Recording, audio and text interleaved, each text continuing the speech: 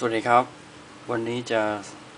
เสนอคลิปการใช้เข็มทิศในเวลากลางคืนในขณะที่ไม่มีแสงเพื่อให้เข้าใจแล้วก็เห็นภาพว่าเราทำอะไรบ้างแล้วเกิดอะไรขึ้นบนจอหน้าปัดเข็มทิศจึง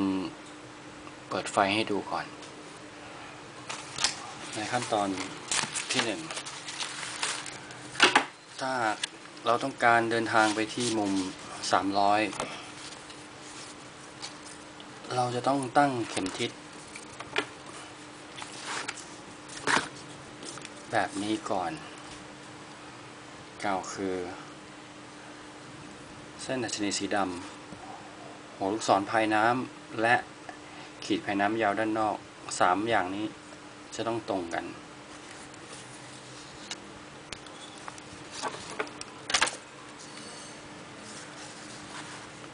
ตอนนี้เราหมุนเข็มทิศจนกระทั่งหัวลูกศรภายน้ำทาบเท้ากับเส้นดัชนีสีดำแล้ว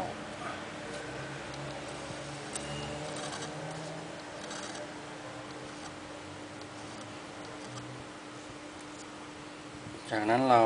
ก็หมุนเข้าหน้าปัดนะฮะให้เข้าหน้าปัดมาทาบทับเส้นดัชนีสีดำ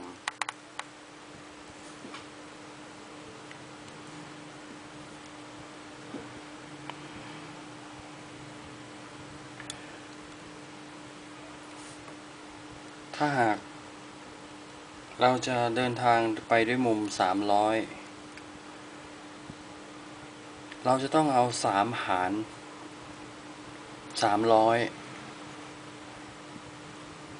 จะได้100นั่นหมายความว่าเราจะต้องหมุนครอบหน้าปัดบริเวณนี้ไปทางทวนเข็มนาฬิกา100คลิก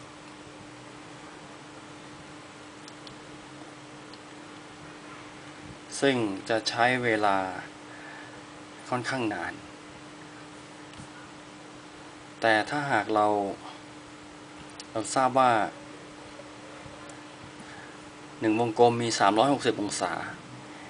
และ1คลิกบริเวณเข้าหน้าปัดที่หมุน1คลิกจะมีค่าเท่ากับ3องศาเพราะฉะนั้นจำนวนคลิกทั้งหมด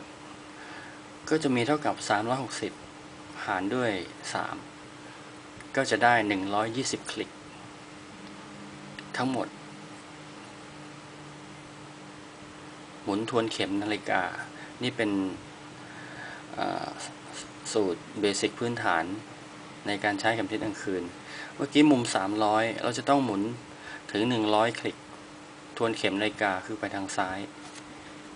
ลักษณะนี้นับไปเรื่อยๆซึ่งจะพบว่ามันใช้เวลานานมากแต่เราใช้วิธีลัดในการหมุนคลิกให้น้อยลงคือเราทราบว่าเมื่อกี้เราหาเราได้100คลิกจากทั้งหมดในวงกลมเรามี120คลิกทั้งหมดเพราะฉะนั้นผลต่างมันคือ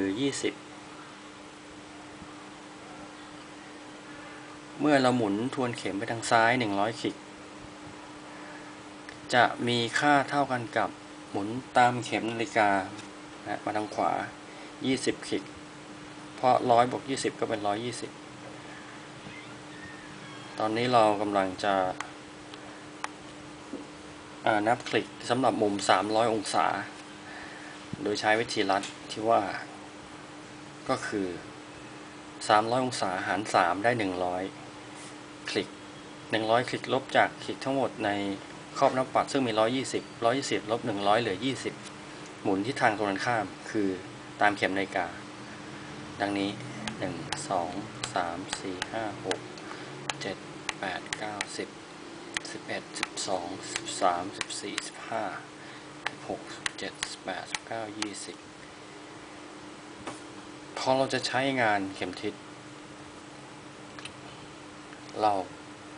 ก็หมุนหัวลูกศรหมุนเข็มทิศให้หัวลูกศรภายน้ำด้านในมาตรงกันกับขีดภายน้ำยาวด้านนอกในลักษณะนี้